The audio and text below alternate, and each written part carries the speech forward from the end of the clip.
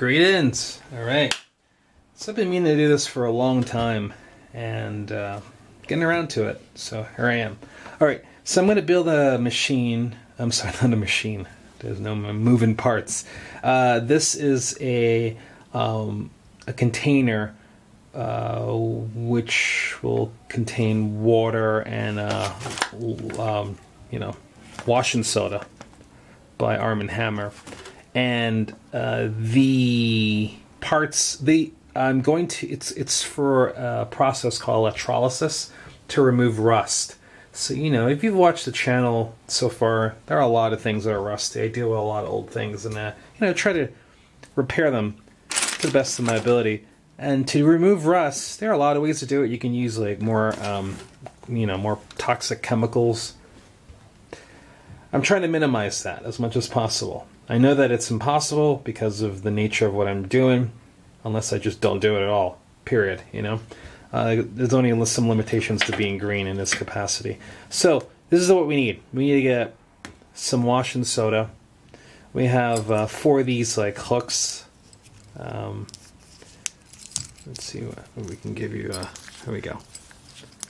So they're 1/4 inch by 4 by... I'm sorry, 1/4 inch by 4.5 inch clothesline hook. So I have 4 of them.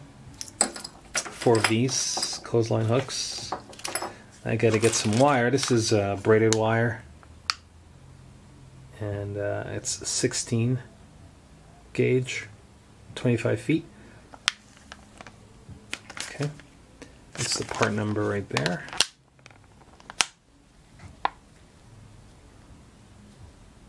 Form number 65037601.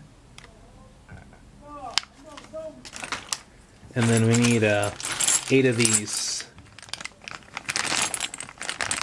This comes in packs of 5. We can get a whole lot more. Okay, and that's what they are. They are set screw coupling.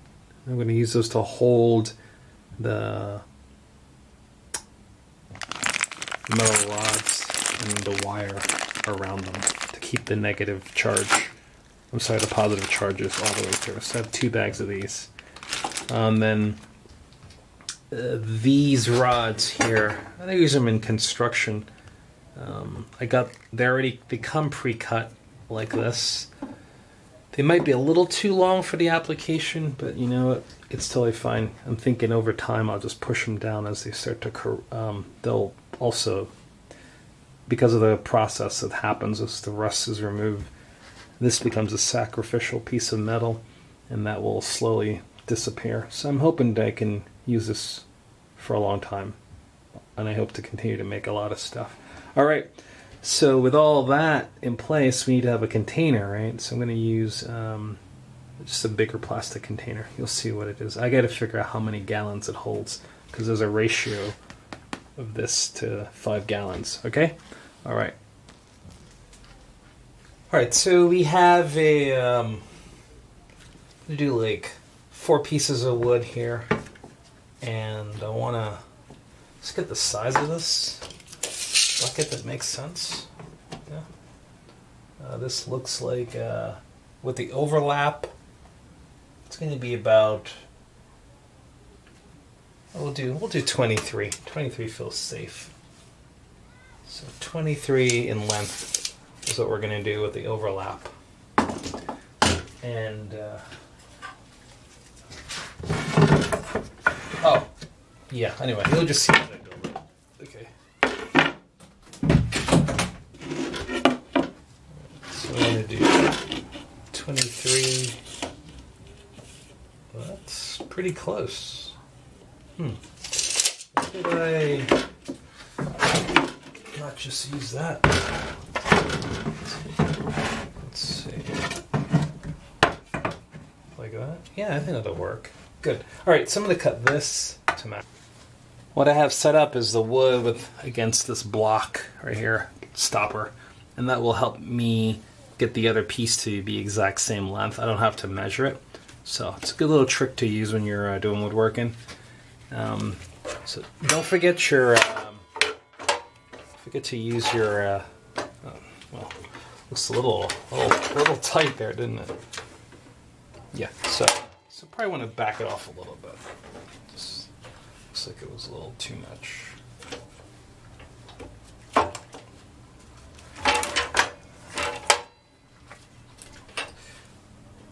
Things move a little when you tighten them down, these metal pieces. So.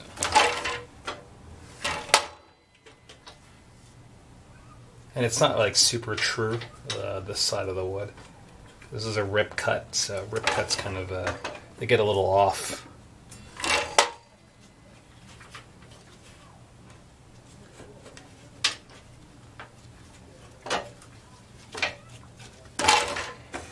Alright, that's good, right? And so we put that there. We get the other one here. Don't forget your respirator and your glasses. If I use a respirator because I don't have a really good ventilation system here and dust catching system. So anyway, respirator and glasses. Go for it. Let's do it.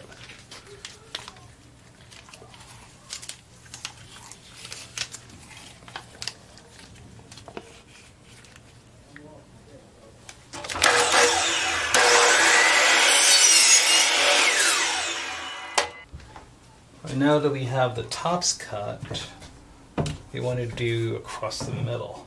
So something like this. Yeah. So in between here, right? Now these need to sit out like that because we're going to drill holes inside of them for the rods, for the rebar. So I'm going to go out like that. Just enough so we can drop the rebar down. Okay. See what we're dealing with here.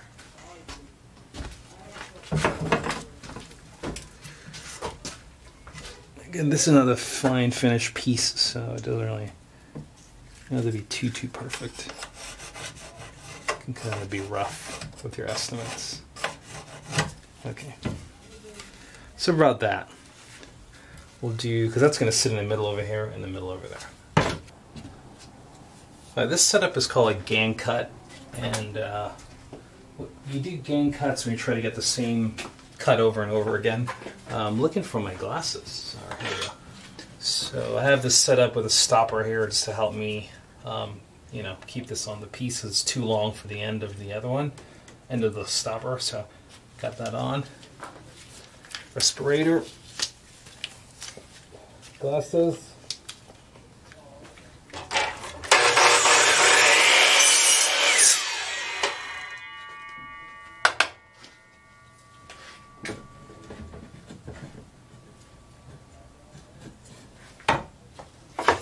Looks good.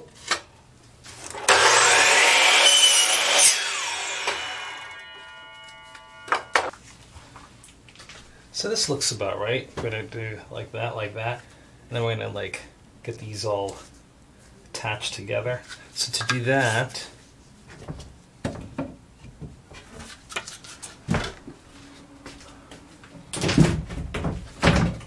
go like this. Change your angle a little.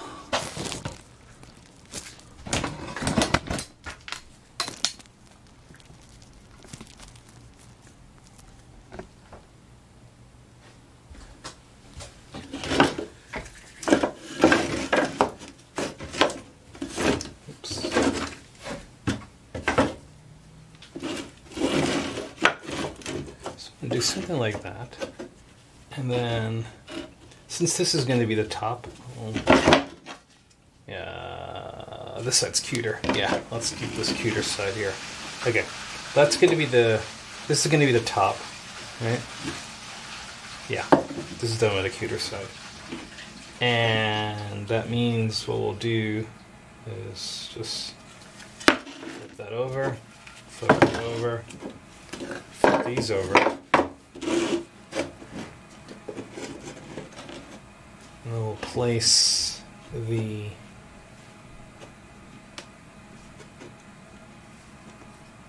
have to put some blocks here to hold it in place and to keep it from sliding around. So that's the whole point of this, okay? So let's just get this here. See what we're working with.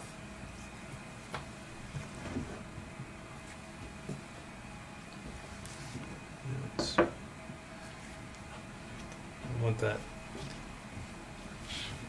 as much as we possibly can, so that way we can have lots of space on the sides to overhang.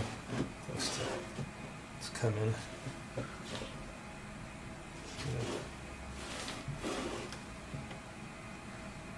Let me. Can you see what I'm trying to do? Yeah, I'll bring it around this side here. Okay. So what I'm trying to do is get these in, right? Because they're going to have a rebar.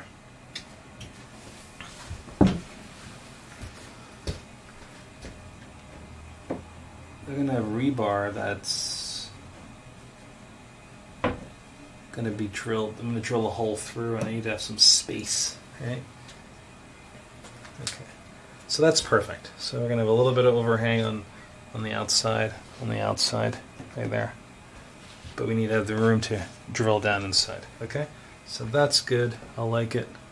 We can pull it back a little.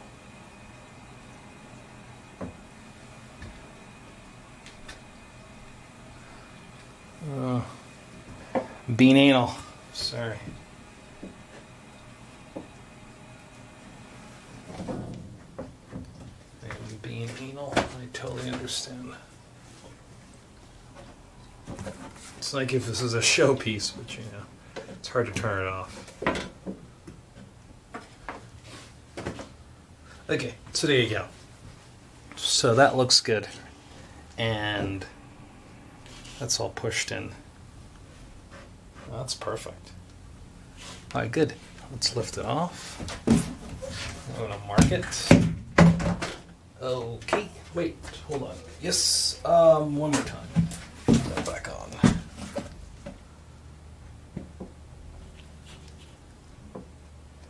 Okay, so whatever I do, I can definitely bump up all the way to the end to try to hold this together.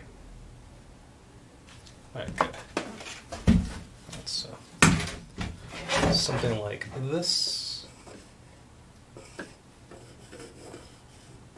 know, like a block that goes across like that. Goes across like that. That should hold it together.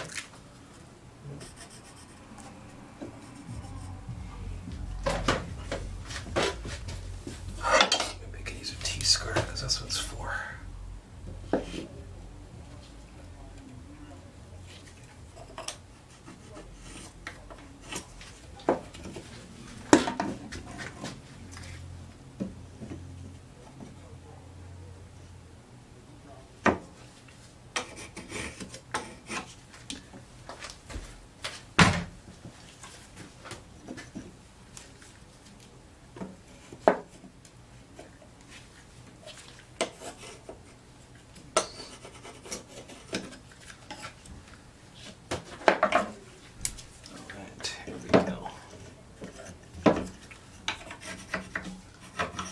Yeah, that's good. I like it.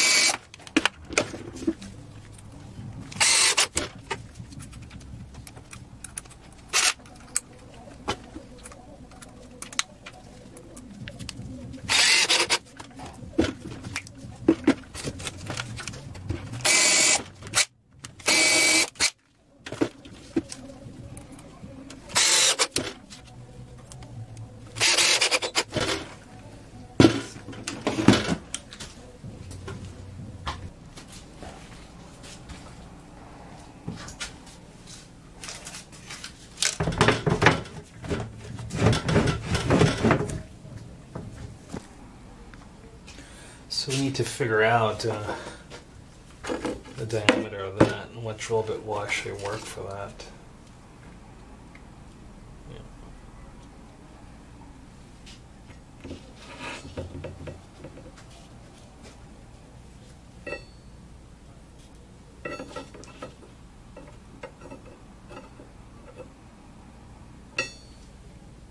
Okay, that's 0.545 inches.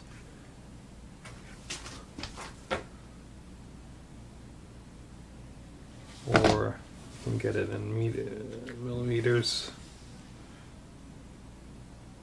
What's in millimeters? Okay, so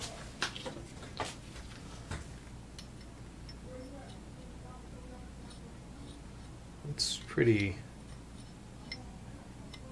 it's too small. Close but no scholarship. Really thought that was going to work. Alright, so that's not going to work.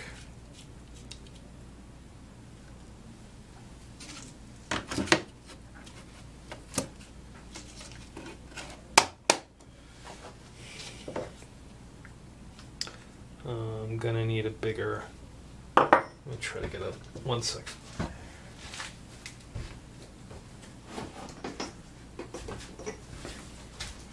Let's try this set.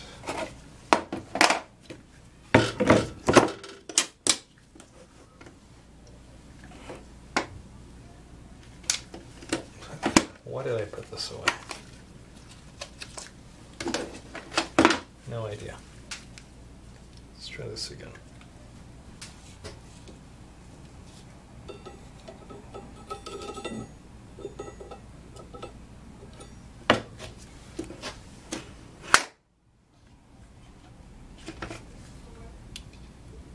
It's definitely bigger. Yeah, this one I have on here is big. Yeah, this will actually work. No, it's too close. Let's go up a little bit more. Let's do 5/8. I think 5/8 is a good. Yeah, we're gonna do 5/8 because it's nice and it's much bigger.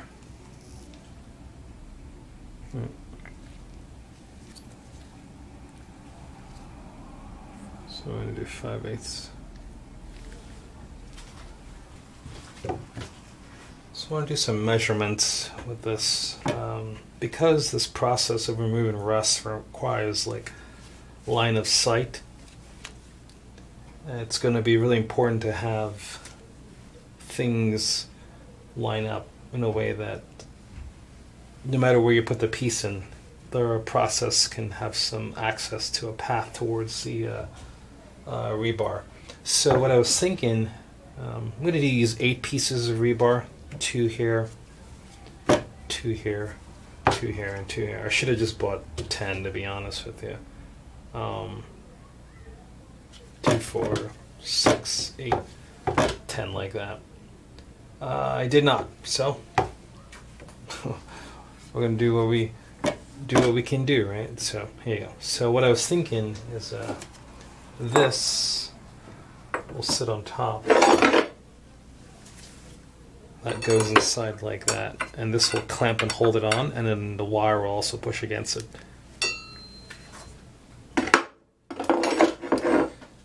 And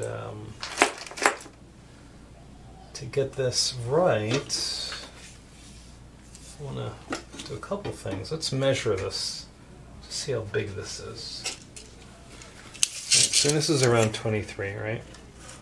And this is going to be in the bucket, so assuming the bucket from, so 17 is what we have, right? So for 17 we want to do let's see, what do we have?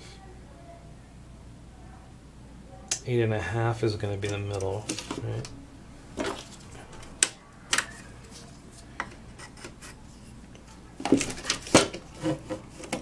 And we want to go, let's just do, it'll be 4.25 would be from here.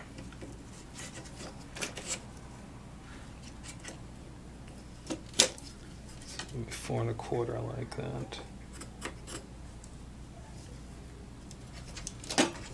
and then 4 1/4 from here.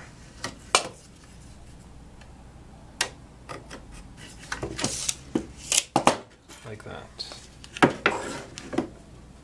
So it's going to be the center.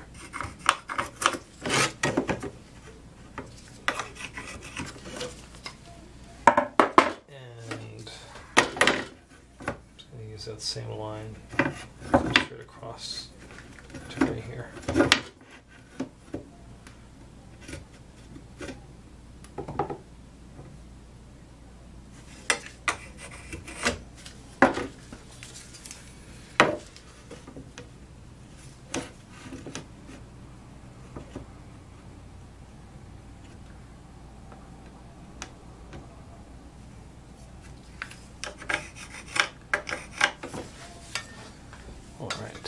So that'll give us that, and then let's measure off the sides over here also.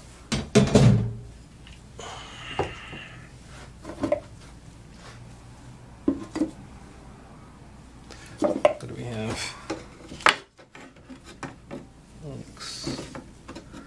That is 9.5. So that means we're looking at 4 1/4. Sorry, it's 9.5, right? Yeah, 9.5. So 5. I'm sorry. 4.5 would give us 9. So 9 and okay. So 4 3/4 right here would be the middle. That means we do 2 and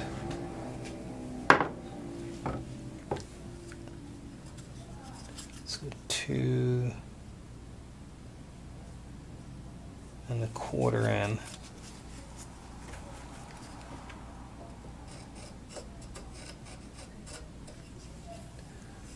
Right, so do 2 1/4.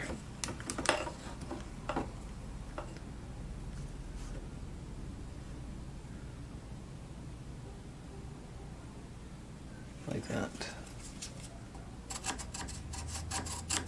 Okay. It's going to be our center line.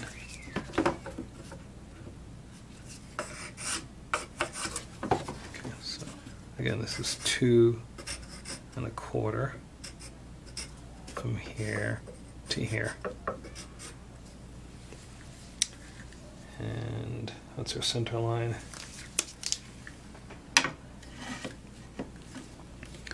And this side is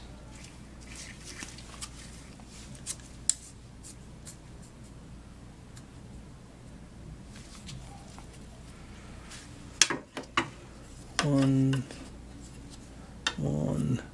2, 3, 4, 5, 6, 7. So this is 7 inches from here to here. Cool? All right. And that's it. So do the same on this side. We're going to mark this off. So I want to put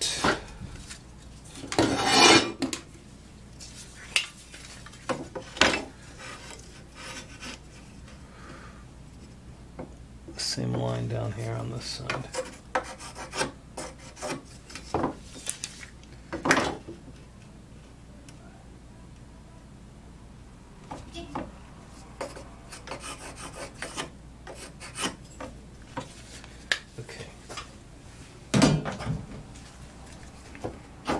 So now we're just going to drill those holes on each of the sides, and we are good to go.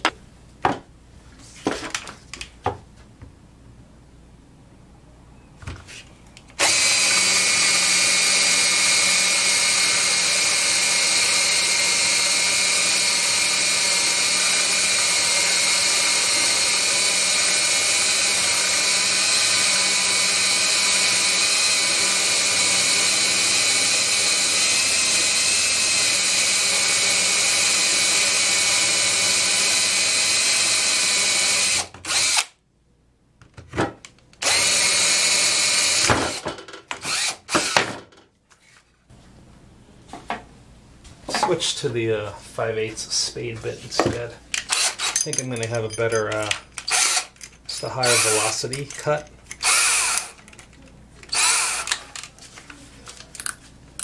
Forester bit's cool, but it just doesn't go as fast as I need it to. So, get your glasses.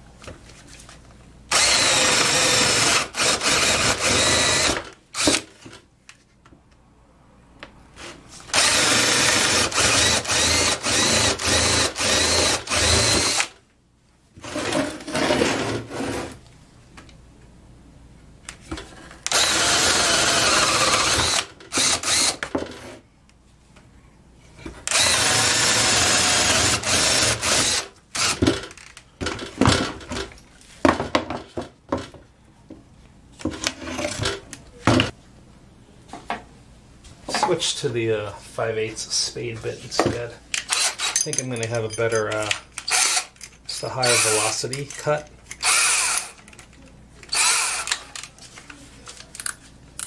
Forester bit's cool, but it just doesn't go as fast as I need it to. So, get your glasses.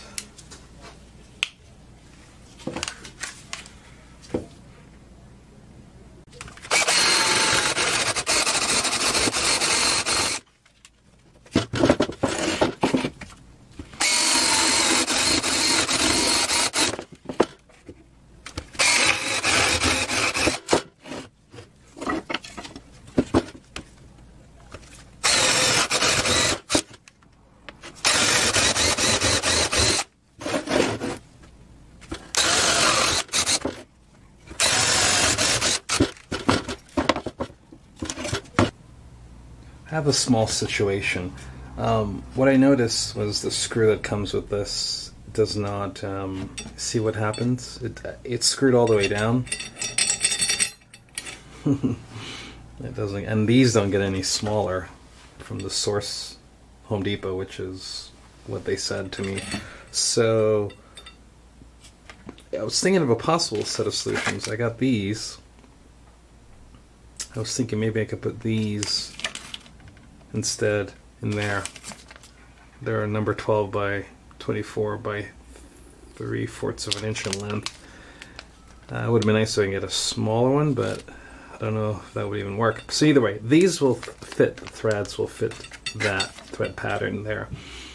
The problem is it sticks out a lot, so then it's like loose, right? So I was thinking maybe I can put this through it like that. This connector. I'm not sure if it'll work or not, but we'll give it a try. Alright. Another solution is this.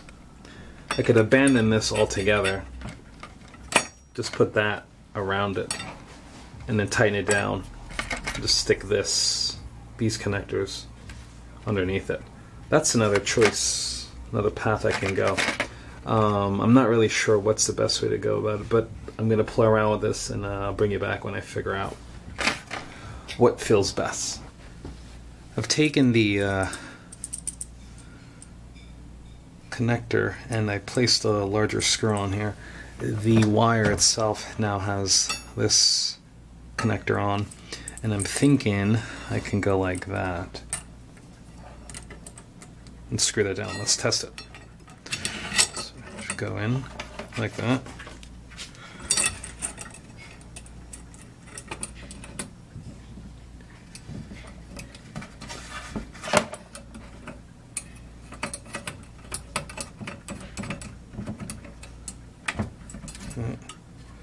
Now, my concern is that being the way it's not super tight, that's going to be an issue with like keeping continuity. I don't really know. I guess I can just test it when it's all put together, but I don't want to waste too many of these trying to put them together. Anyway, you see what the problem is? Okay, cool. Think about it for... Alright, I want to show you a continuity test to see how successful we're going to be. Fail. Anyway. Okay, so this is set to 20k ohms. And let's see, hold that up. So I'm going to test this to see the continuity is. Okay, it's 0. That's good, right? So if I have a good connection from the end of the wire to the metal itself, then we know that continuity is pretty good. So let's test it, shall we? Okay, so it's the end of the wire here.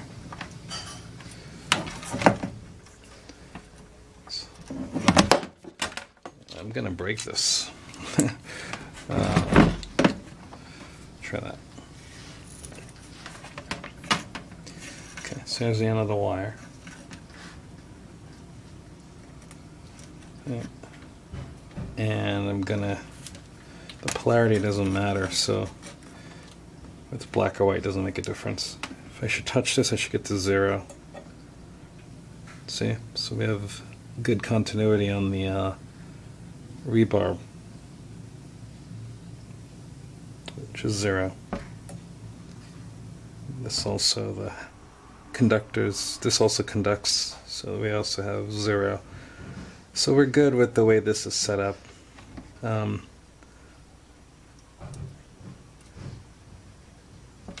What we'll do is just continue to check and see as we build this out if everything stays connected with some continuity. Okay? Great. I saved it. Okay, so now we're going to show you in real time how I'm going to build the rest of this out. It's not super complicated. Once you see me do it, I will just say it to you, but I'll turn the camera off and you just can replicate it. It's the same thing over and over. So get your rebar, slide it in. Okay. Use this wire's length to figure out how far you need to go. Okay. That looks good. Yeah.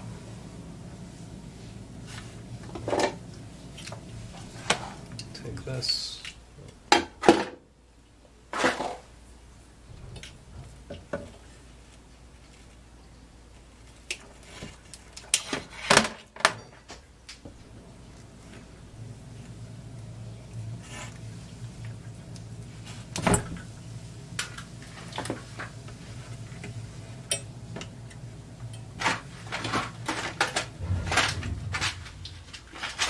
Grab a connector.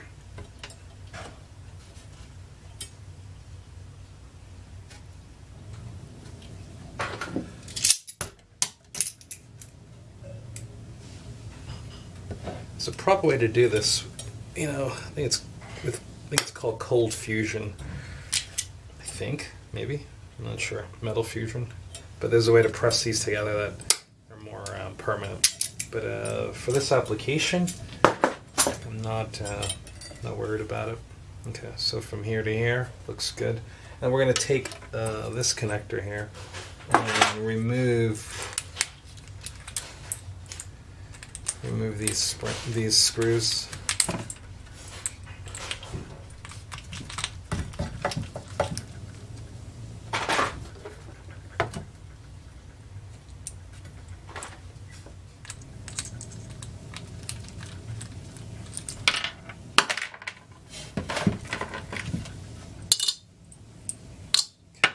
And then we'll replace them with these screws.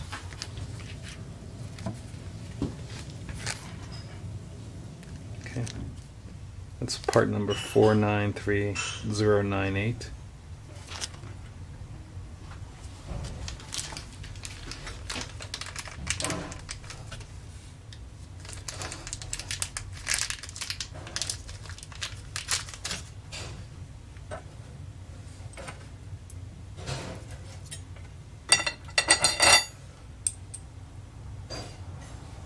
These tend to be a little difficult at first. They need to be started. Just to get the threads going. Slide it down. Put that into there.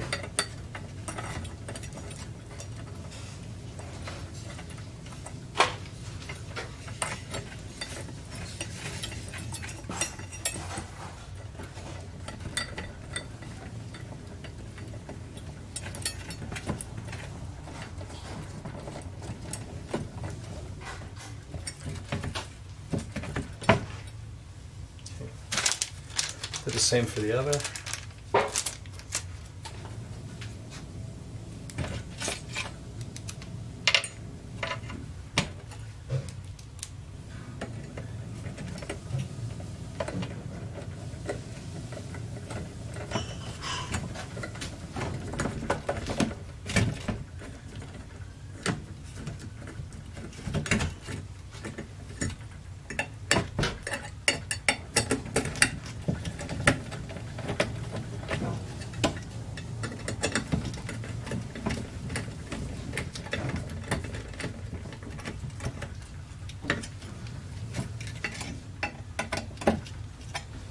So that's that, and if everything is well, we should have continuity between these. So let's check and see what we got, shall we? Okay. So multimeter.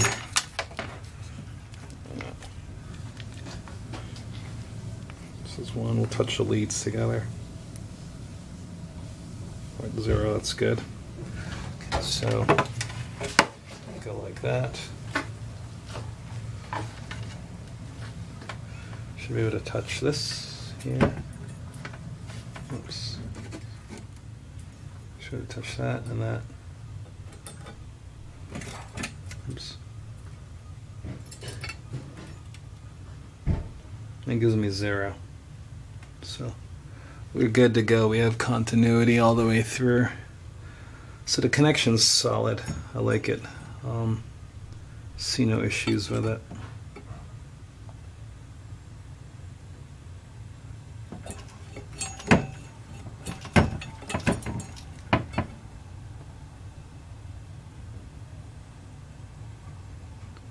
Cool. So resistance is pretty good. It's pretty close to 0. Alright, so I think that should work for now. And then what I'm going to do is replicate that all the way around, and then brought you back to see the final process. Alright, so you get your pieces cut like that.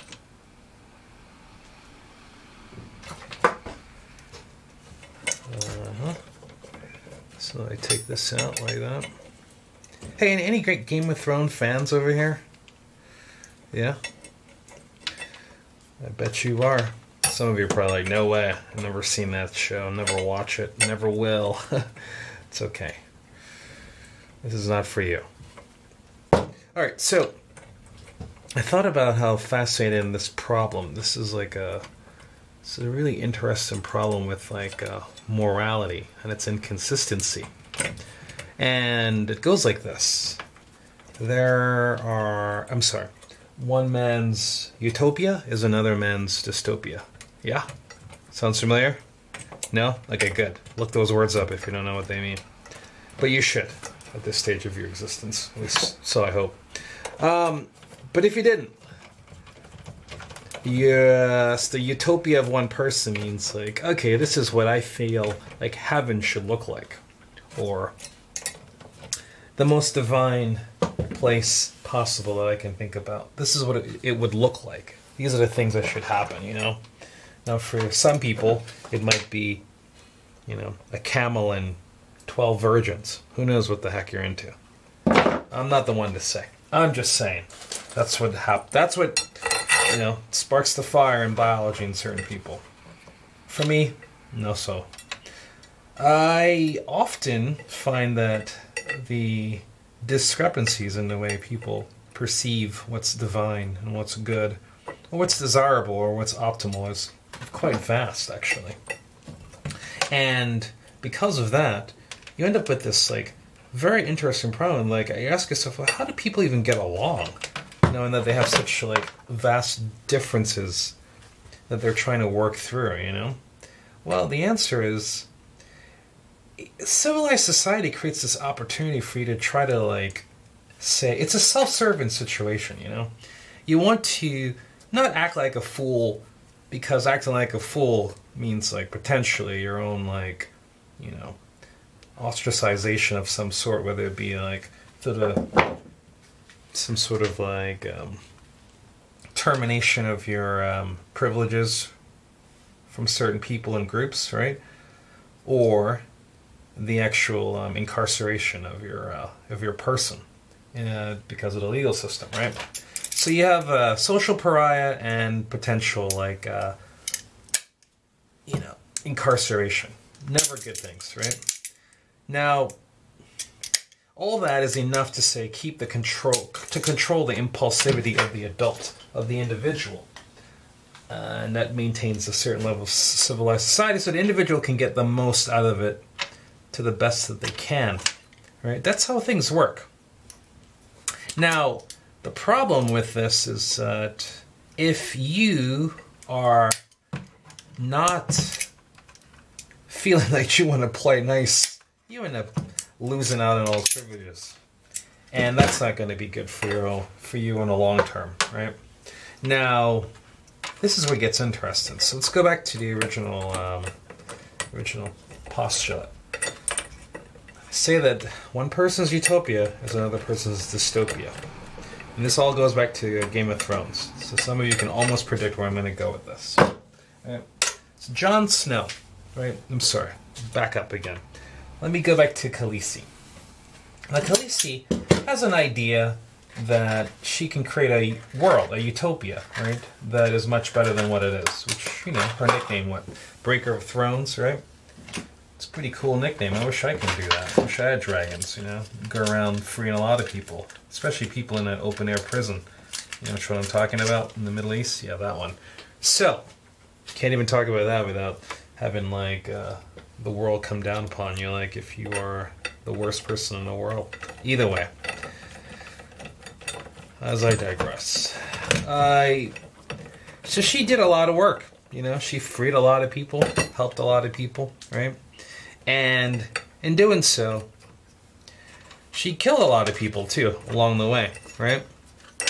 Some, you know, were definitely obvious strategic murders, and others were, you know, what we would consider collateral damage, which sucks because who wants to talk about collateral damage in any capacity or be on the receiving end of collateral damage in any capacity? I, for one, don't, right? But what I do know is that the world, the civility that I'm experiencing, that you are experiencing, right? The stability that you are experiencing and I'm experiencing right now, that I can do something silly like this, or you not hop on my back and ride off on me like I'm some chattel of yours, right?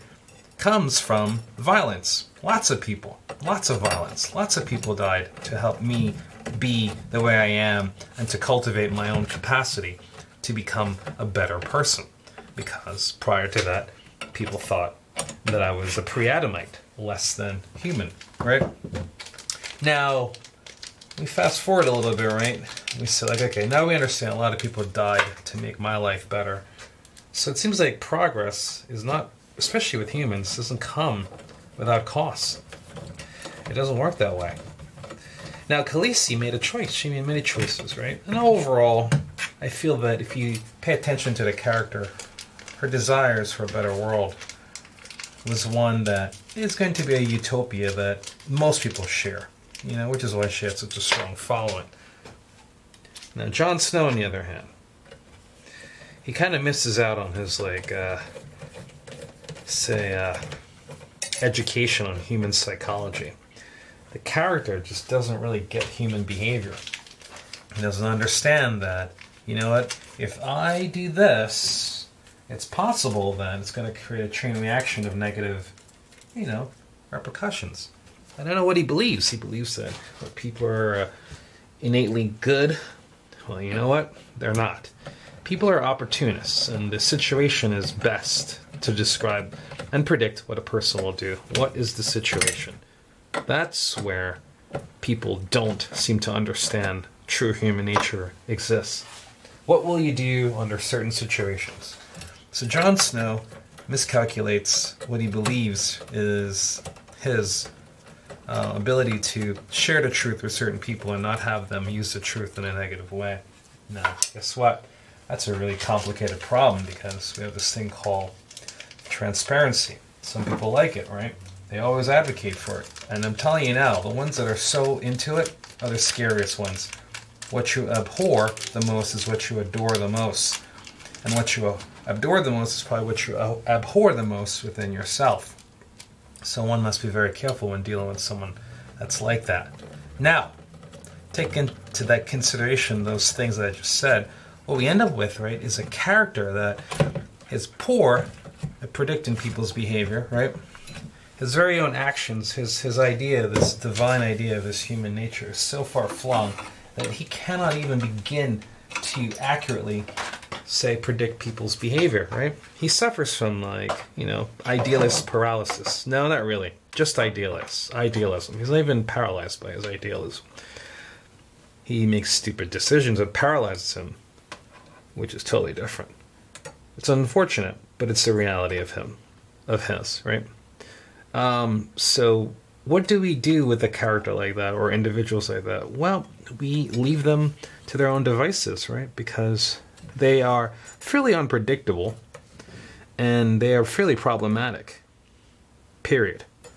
And because of that unpredictability, what we end up with is like someone that doesn't seem to understand the importance of allegiances and has some strange ideas that all people are, you should be treated equally. Well, that's not how it works. If you think that a mother of two across the street from you and you, a mother of five, and again this pays homage to the trolley experiment, is going to say be placed in a situation where she has to sacrifice one of her two children to save 3 out of the 5 of yours, right?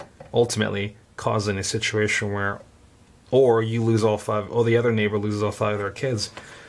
Most mothers will not make that sacrifice, even though the greater good, and that same person with the 2 kids would say, you know what, I want to make sure I save as many kids as possible in the world. I love all the kids. Well, not really.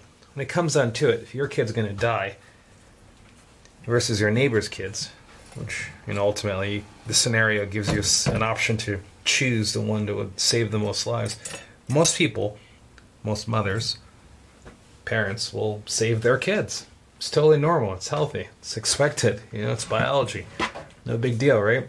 And that's where most people kind of mess up in their reasoning skills. And that's where Jon Snow, over and over again, makes bad decisions, right? And people don't understand that that character is flawed in that way. He has poor reasoning skills in the way he understands people's behavior and what he should expect and how his actions are going to cause his own turmoil. He could have saved all those people in Westeros by just doing one simple thing.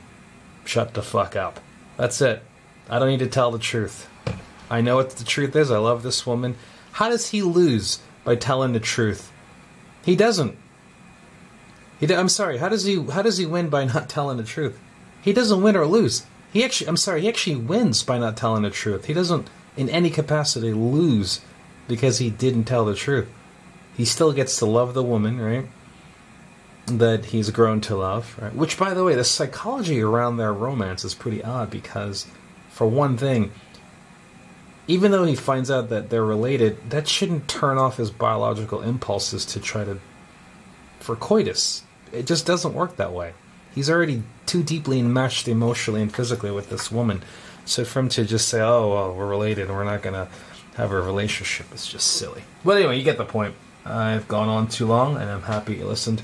I think we have this all negative connected. You can see there's continuity all the way through. We're going to go ahead and place, the positive will go here. And I can't foresee any issues with these rebars sticking out with positive electricity going through it at all. Nope, not one bit. Alright, cool. Hey, thanks again, and I'll bring you back when we build the part across to hang the parts. The pain and suffering of reason. Okay, so I'm thinking I can do something like that. They'll be hanging like that. What do we have here? See what diameter makes sense.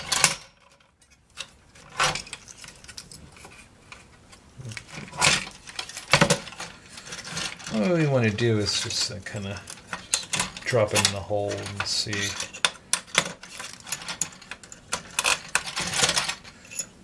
What does, okay. It's a fairly tight fit. So we're looking at a 15/64. It's got very low tolerance, so that works for me.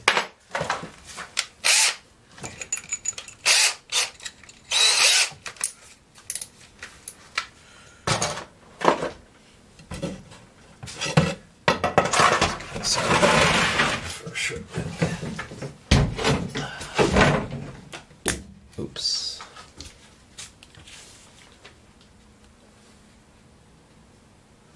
All right. Thought I was going to be headlamp free for a second there. All right.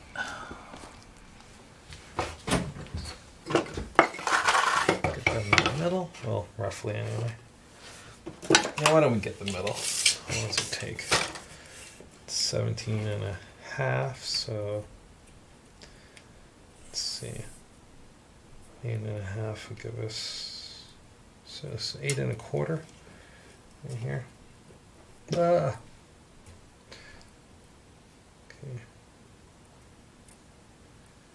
Let's do, let's see, 16. Yeah, 8.5 right here should do it. Okay, so.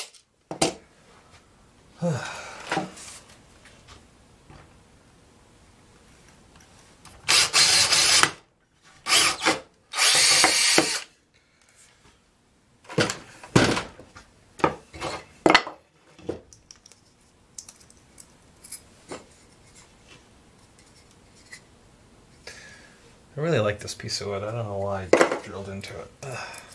Lame.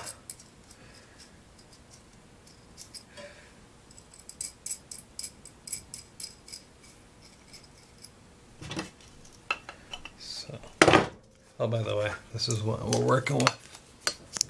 If you want to see again. Can you see that? Sorry. Yeah.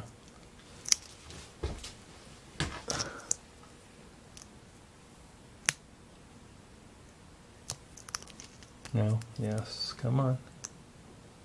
There we go. So 1/4 inch by 4.5 inch clothesline hook. All right. Skip off.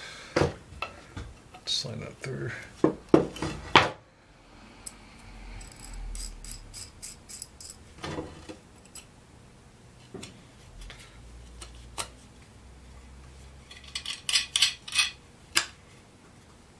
Perfect.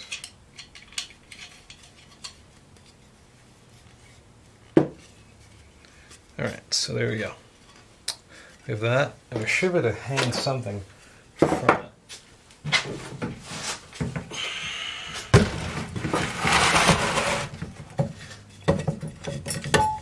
Like this. So my first thing I'm thinking of trying to clean or de-rust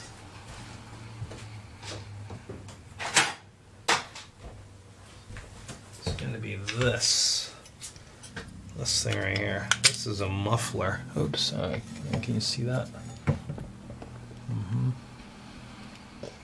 All right. So the first thing I think I want to clean is this. This is a muffler from that Craftsman trimmer that I'm working on. You'll probably see it if everything goes well with life.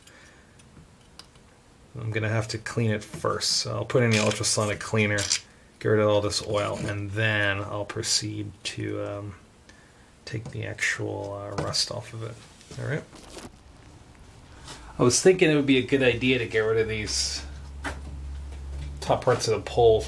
Now, you know, not exactly the best design to keep it that tall because it's going to be electricity flowing there. I don't think it's lethal, but either way, I think we should cut these off. And if you have a lot of if you're going to use this a lot, I would say leave it long because these are sacrificial nodes and they're going to corrode. And I'm thinking eventually you're just going to keep pushing them down until they're all gone, you know. But whatever, here we go. I don't think I'm going to use it that much. If I do, it's okay. They're pretty cheap. So let's go ahead and cut these off, shall we?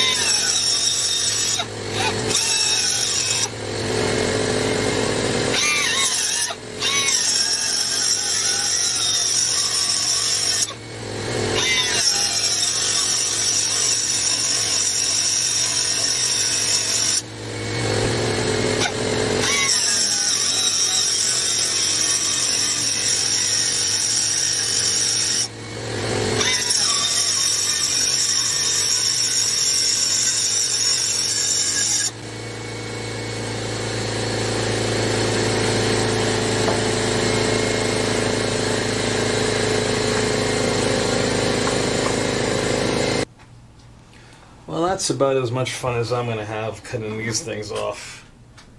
All I can tell you is safety third.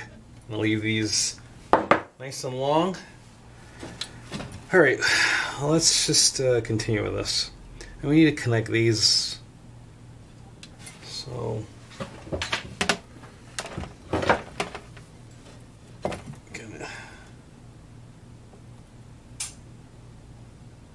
here. Get that out of the way.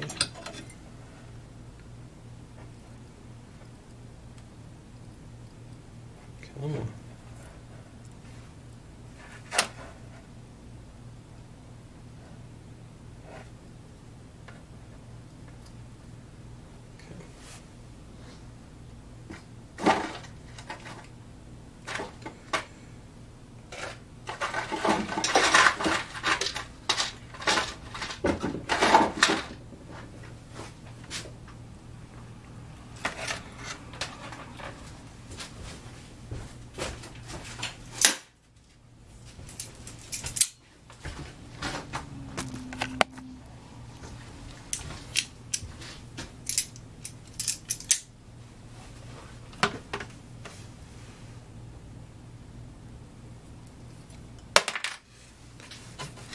Oh, brother.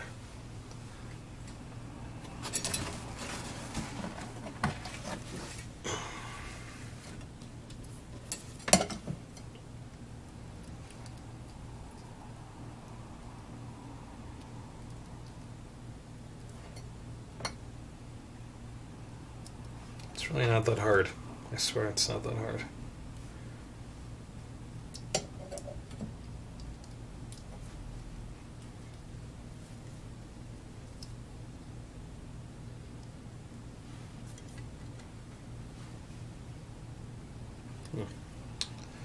We can double this up.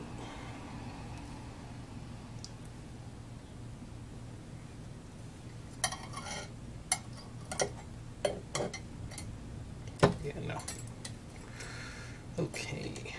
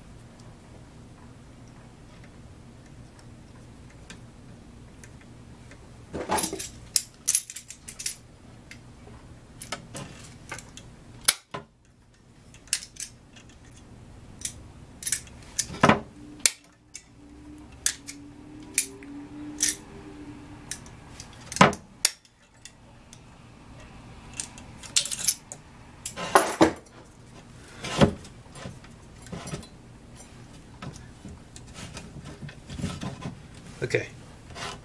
With all these connected now, right, I want to check the continuity. So let's see what we have.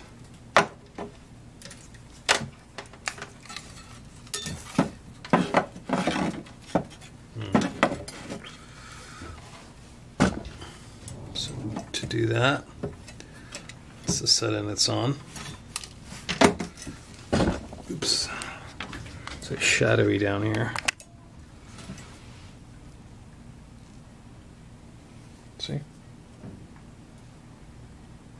There you go. 20 kilo ohms. Okay. 20 kilo ohms. And I don't know if you'll be able to see it or not. You see that? Yeah. That's not gonna work. How about that? Yeah, that's possible. Okay, so I want to just check and see if I have continuity across this.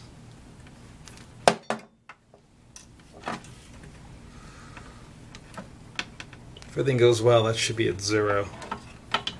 So I go here, and here, and I am at 0. Yeah. It's 0. Okay, we're good. We did it. All right, and so what I'm thinking is the battery will just the negative will just clamp onto this. Okay, and that will provide the negative charge to the pieces that are hanging below, like that. Cool. Alright, and then any of these we can attach the positive to. So this will be longer because what will happen, if we have another row right here, we can just attach that to it. Screw it on, and then we'll have, you know, we can just keep on building them as needed. That's the plan anyway. Well, that's about as much fun as I'm going to have cutting these things off. All I can tell you is safety third. I'll leave these nice and long. Alright, well, let's just continue with this. And we need to connect these. So, gonna here. Really?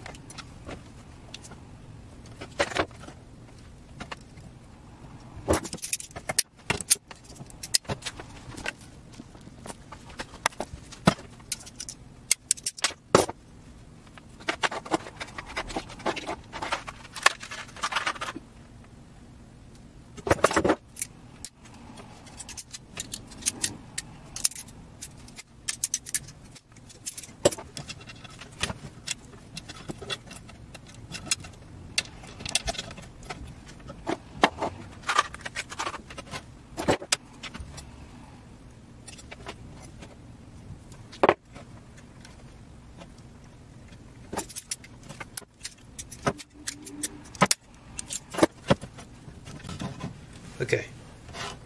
With all these connected now, right, I want to check the continuity. So let's see what we have.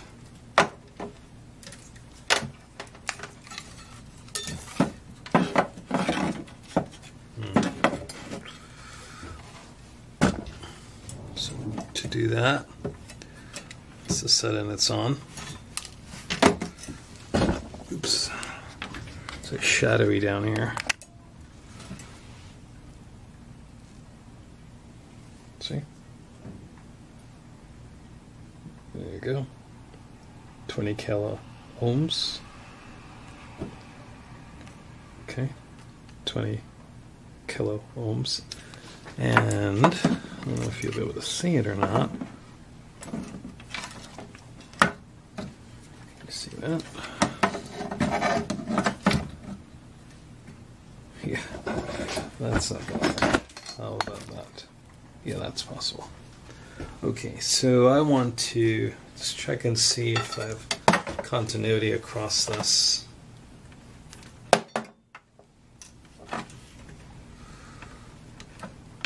If everything goes well, that should be at 0. So I go here, and here, and I am at 0. Yeah. It's 0. Okay, we're good. We did it. All right, and so what I'm thinking is the battery will just the negative will just clamp onto this. Okay, and that will provide the negative charge to the pieces that are hanging below, like that. Cool. Alright, and then any of these we can attach the positive to. So this will be longer because what will happen, if we have another row right here, we can just attach that to it. Screw it on, and then we'll have, you know, we can just keep on building them as needed. That's the plan anyway. I got this hanger, and I'm going to use this. Let's see, it's just bent like that. Thinking of putting it on like this. Hang it down. I should really get 2 things on there or more. You know, submerged. So this will be the first thing I'm gonna place in the tank. So something like that. See? And that should do it. Okay, holy electrolysis. Sorry. I don't know, I think we're ready to test it. The only problem is, not inside. Gotta do it outside. Okay, good. Let's do it. Get you a better view. And that would be it. Okay. And what you can see is, because of its position, any rust, these sacrificial nodes need a line of sight to help take care of all the rust. So that should do it. You know what we should do? Let's test this and see if we have continuity. That's actually a better idea. What do you think? Do we have continuity? I don't know.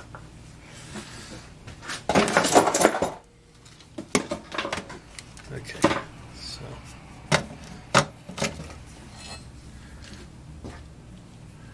we have this here. Can you see that? It's going to be a hard one. Okay, so we have that. And the piece.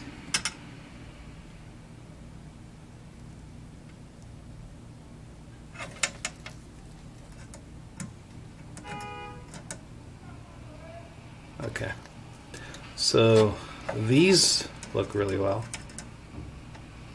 continuity wise. I'm touching the metal hooks.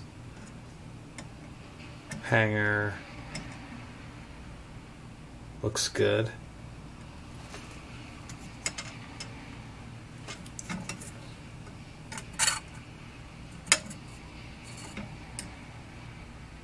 Hanger's good. That doesn't look too good.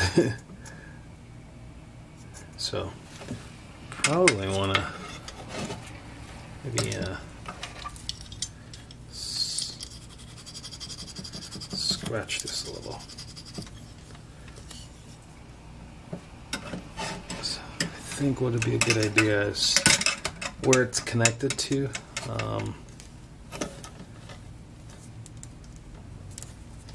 Oops. So you can see, sorry. So that's got good continuity. That's got good continuity. I'm touching this. Hanger's got good continuity. Couldn't see I was touching a hanger. Okay. The piece itself. Oh yeah, it's not too bad. Alright, so I just touched the piece and I got really good continuity on that. So let's try this again so you can see. Alright.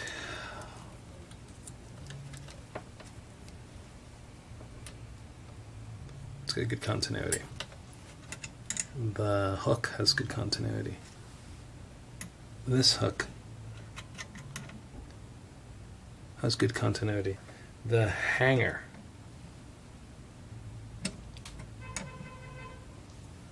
has really good continuity. The piece that I'm trying to clean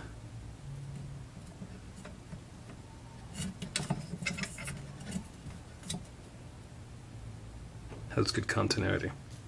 Alright, so everything looks good. We should be good to go. Alright, so we gotta do some numbers now, right? For every gallon, you should have about a half a cup to 1/3 of a cup of the laundry booster. This is by Arm & Hammer. It's a it's washing soda. I got it from the laundry section of the grocery store.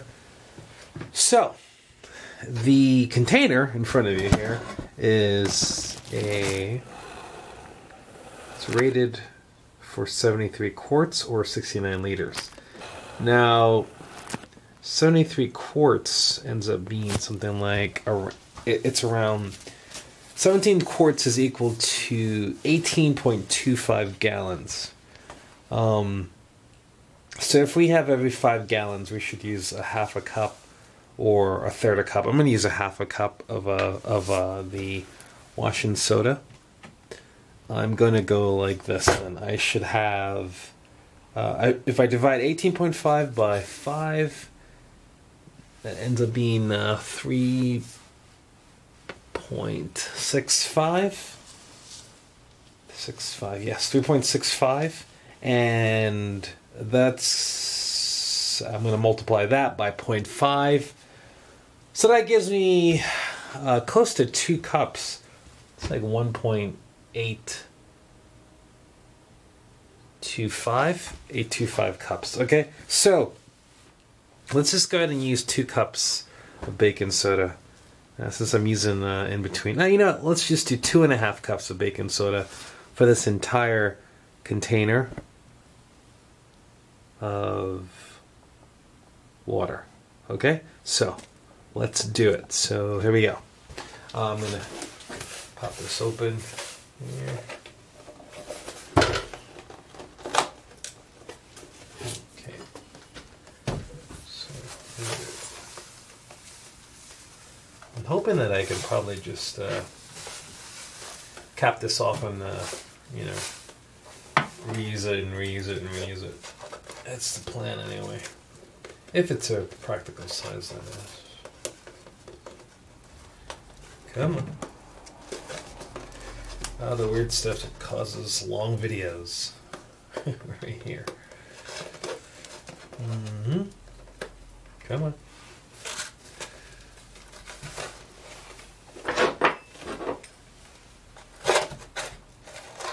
Alright. There you go.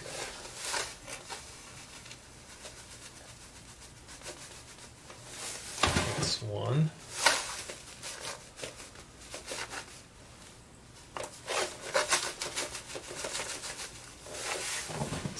2. It's 2.5.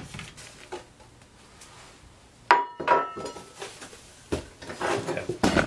Now I'm gonna add some water to that, and I'm gonna do these 2 pieces first. I have a whole set of like old tools I wanted to get the rust out of, so I'll do those 2, the muffler from the trimmer. Okay, we'll attach those like that. Right. And we'll put the negative charge onto this and positive onto any of those. All right, and that's how we're going to do that. I'm going to use my battery charger, and I'm going to put it at 6 volts. So I'll show you that. Okay. So here's my setup. Obviously don't touch anything because it's all plugged in and on. We have the positive. You can pick any of those sacrificial nodes to attach to. The negative is attached to the actual piece itself that I want to remove the rust from. I have my you can see that is on 6 volts, 10 amps, and it's in the hold position, so it's just been feeding electricity to the piece for some time. And then let's go over here. We're gonna I'm gonna give you a little close-up so you can see the bubbles. A lot of bubbles coming off of this. Right. You see that?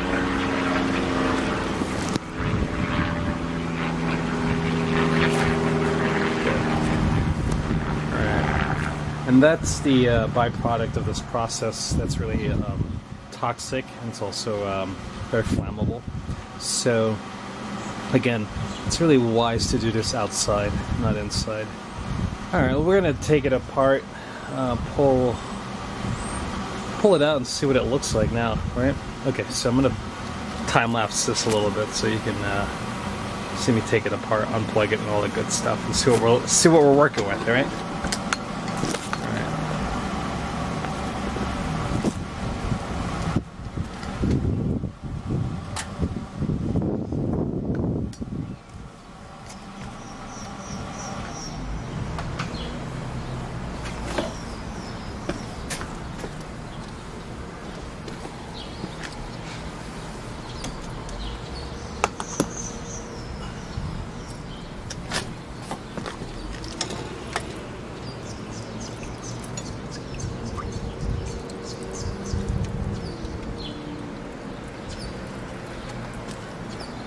Alright, so that's what we got.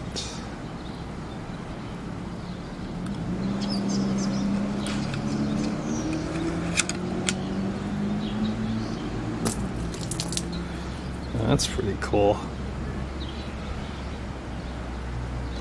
Yeah, what do you think? I think we did a good job.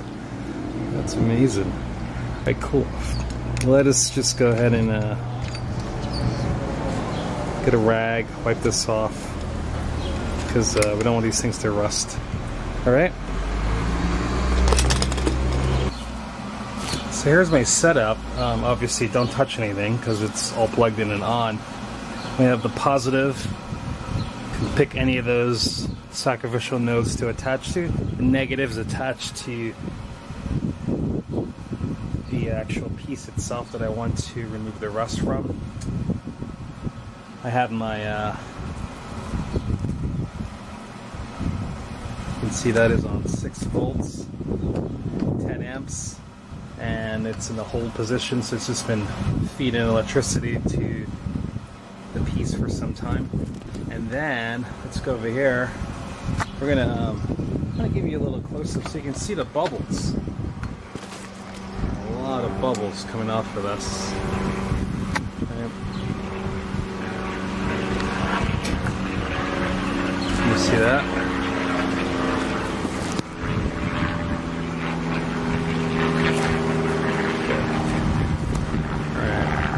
And that's the byproduct of this process that's really toxic, and it's also very flammable. So again, it's really wise to do this outside, not inside. Alright, well, we're going to take it apart, pull it out and see what it looks like now, right? Okay, so I'm going to time-lapse this a little bit so you can see me take it apart, unplug it and all the good stuff, and see what we're working with, alright?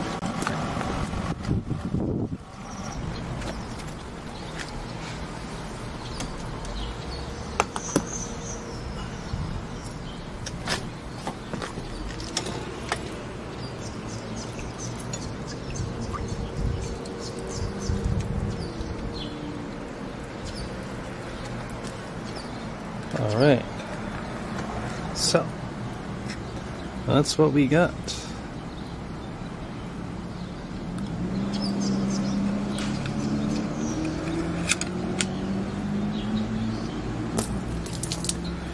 That's pretty cool.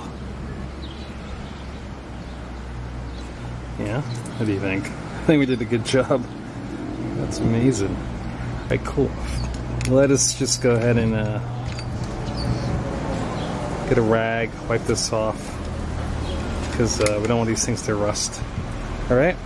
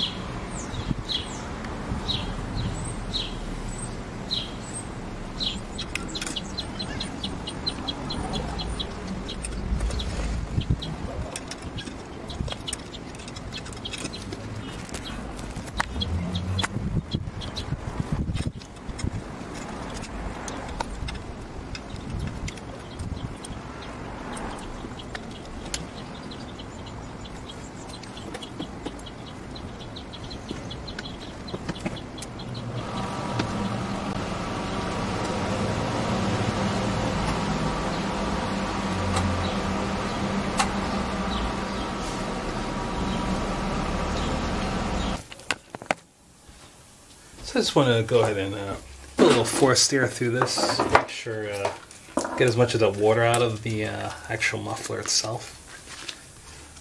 We have to work fast because flash corrosion is beginning to happen.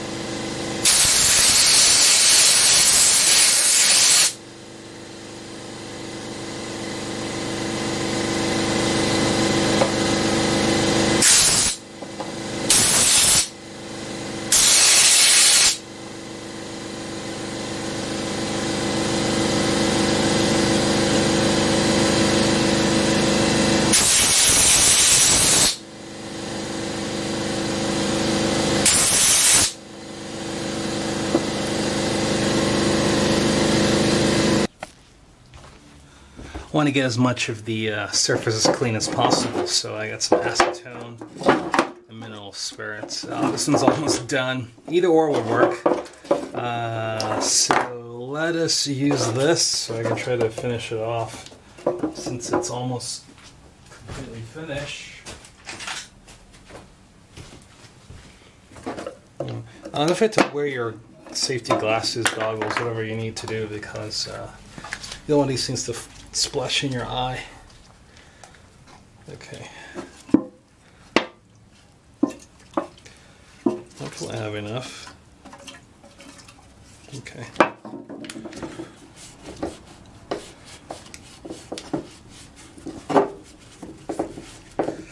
What I'm trying to do here is make sure I get rid of all the oils and grease off my hands, or anything that might have lingered that touched it, because I'm gonna prime this and then I'm gonna spray it.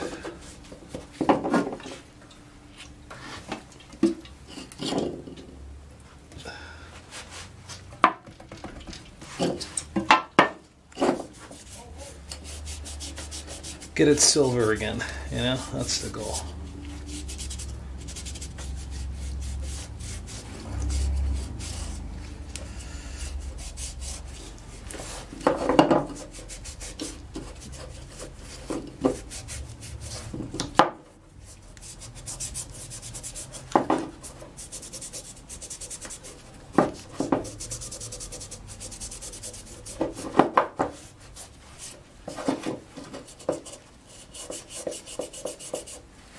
I was thinking about how fun it would be to try to coat this with zinc, you know, using a similar process where you dip this in vinegar, submerge this in vinegar, have a zinc anode,